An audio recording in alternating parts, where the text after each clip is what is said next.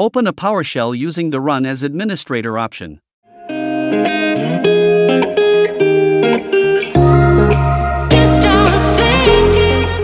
Define path to the Windows Server 2025 ISO.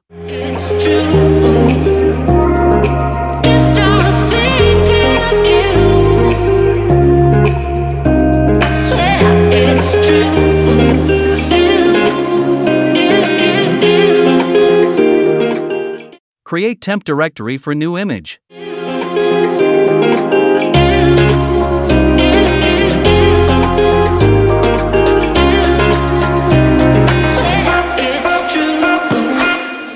Mount the ISO.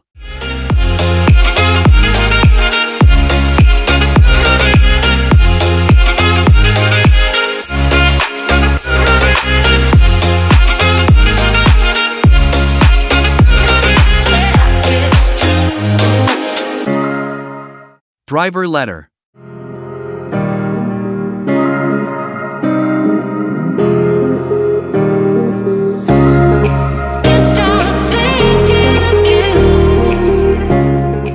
Copy files to temporary new image folder.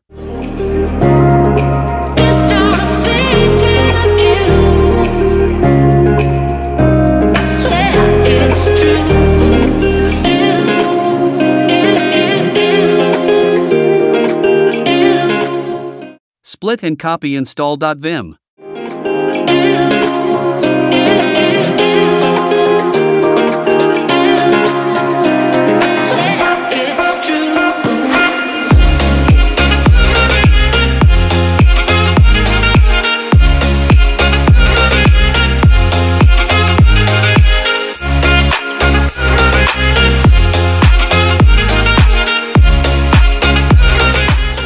Get the USB drive you want to use.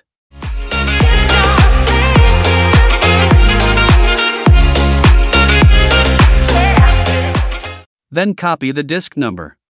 Get the right USB drive, you will need to change the number.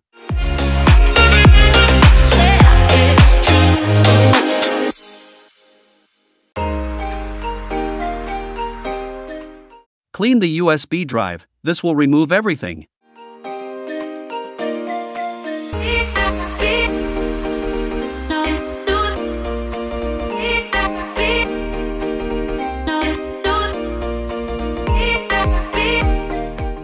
Convert disk to GPT.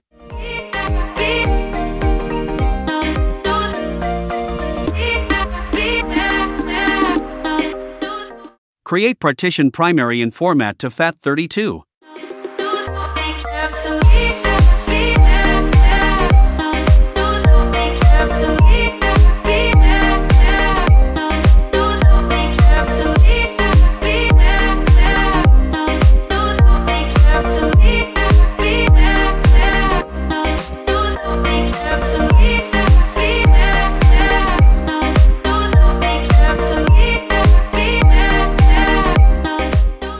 Copy files to USB.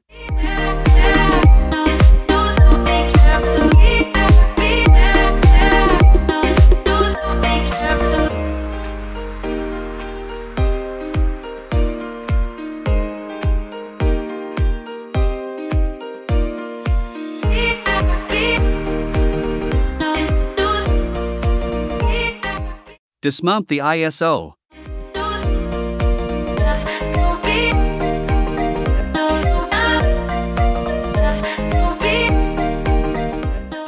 After that, you can safely remove the USB drive and use it to boot your server from.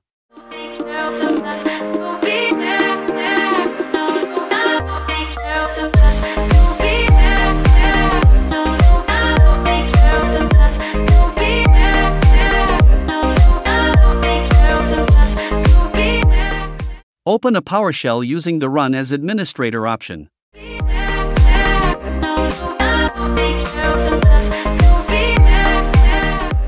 Define path to the Windows Server 2025 ISO.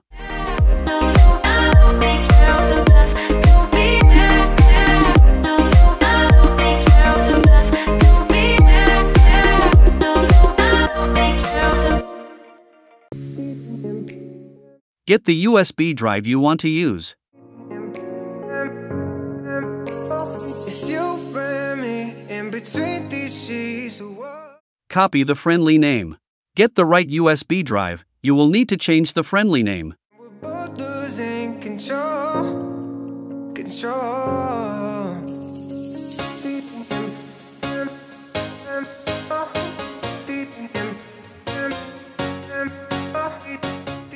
Clean the USB drive, this will remove everything.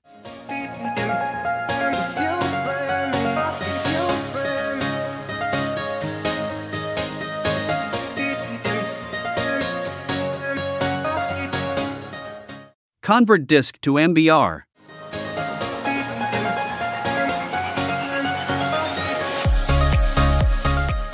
Create partition primary and format to NTFS.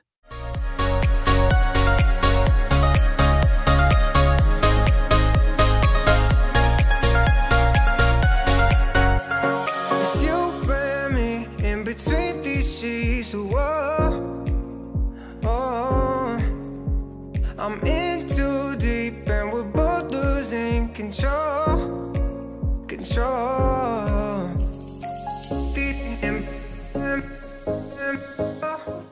Set partition to active.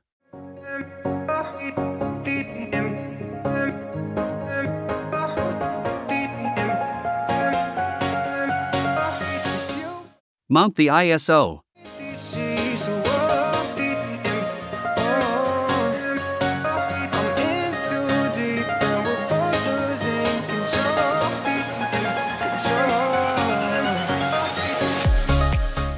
Driver letter.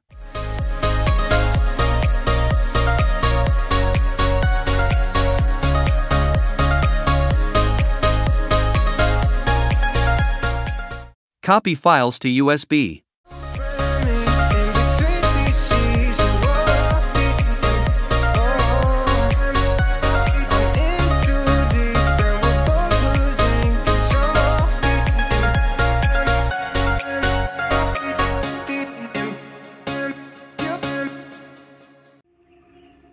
Dismount the ISO.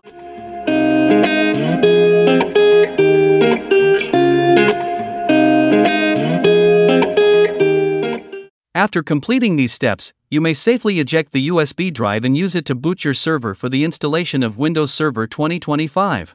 For example, you can use this media to install it on a physical server or even on an Intel NUC for Windows Server Labs. Yeah, it's true.